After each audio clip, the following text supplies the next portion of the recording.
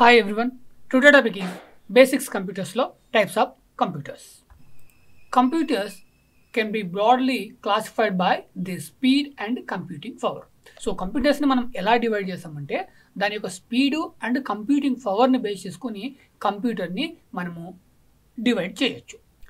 ఇందులో మనం first మాట్లాడుకోవాల్సింది PC. So PC అంటే మనకు అందరికీ తెలుసు, it is a single user computers. మన ఈ ప్రతి ఇంట్లో కనిపించేదాన్ని మనము పీసీ అంటాము. So personal computer, PC for personal computer. ఇది సింగిల్ యూజర్ మాత్రమే, అంటే ఒకేసారి ఒక పర్సన్ మాత్రమే యూజ్ చేయగల సిస్టమ్ని మనము పర్సనల్ కంప్యూటర్స్ అంటున్నాము. షార్ట్ కట్లో దాన్ని మనము పీసీ అంటున్నాము. For example this is the image for that. అదేవిధంగా next second one work station. So work station పేరులోనే ఉంది, ఒక వర్క్ చేయడానికి ఒక station. They typically have multiple processors, large amount of RAM memory and storage space, advanced graphic cards with 3D capabilities and support for multiple monitors.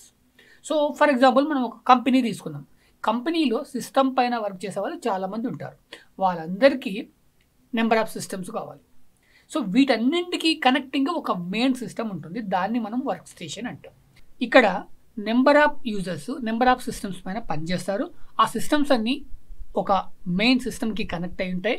కాబట్టి దానికి graphic cards కానీ, దాని capability storage space కానీ, RAM కానీ చాలా పెద్ద మొత్తంలో ఉంటుంది. ఎందుకంటే నెంబర్ ఆఫ్ సిస్టమ్స్ అన్నీ కూడా ఒకే దానికి కనెక్ట్ అయ్యి ప్రతి ఒక్కటి కూడా ఒక మెయిన్ సిస్టమ్ ద్వారా రన్ అవుతుంది. సో అందుకే దాని యొక్క కెపాసిటీస్ అన్ని ఎక్కువ ఉంటాయి. ఫర్ ఎగ్జాంపుల్ మనం ఇమేజ్ అనేది ఇలాగా. సో ఇక్కడ ఒక్కొక్క సిస్టమ్ దగ్గర ఒక్కొక్క యూజర్ ఉంటారు. ఇవన్నీ కూడా ఏంటంటే ఒక మెయిన్ సిస్టమ్కి కనెక్ట్ అయ్యి ఉంటాయి. Next mini computer. So mini computer that was smaller, less expensive and less powerful then A main frame are super computer, but more expensive and more powerful then A personal computer. దీన్ని మనం కరెక్ట్గా అర్థం చేసుకుంటే mini computer ఏంటనేది మనకి ఈజీగా అర్థమవుతుంది. ఇక్కడ మినీ కంప్యూటర్ అనేది less expensive and smaller and less powerful. దేనికంటే ఇక్కడ main frame and super computer కంటే కూడా పవర్ అనేది తక్కువ ఉంటుంది, చూడడానికి స్మాల్గా ఉంటుంది, అండ్ ఎక్స్పెన్సివ్ కూడా చాలా తక్కువగా ఉంటుంది. కానీ పర్సనల్ కంప్యూటర్ కంటే పవర్ఫుల్గా ఉంటుంది అండ్ ఎక్స్పెన్సివ్గా ఉంటుంది. So for example this type of laptops కావచ్చు, మనకి ఈ విధంగా ఉంటాయి కొన్ని కంప్యూటర్స్. సో ఇవి కావచ్చు. నెక్స్ట్ మనకి main frame. At their core, mainframe are high-performance computers with a large amount of memory and processors that process billions of simple calculations and transactions in real time. So ఇక్కడ main frame అంటే ఏంటంటే ఇప్పటివరకు మనం మాట్లాడుకున్న computers కంటే కూడా higher. So దీని performance విషయానికి వచ్చేటప్పుడు కూడా హై రేంజ్లో ఉంటుంది.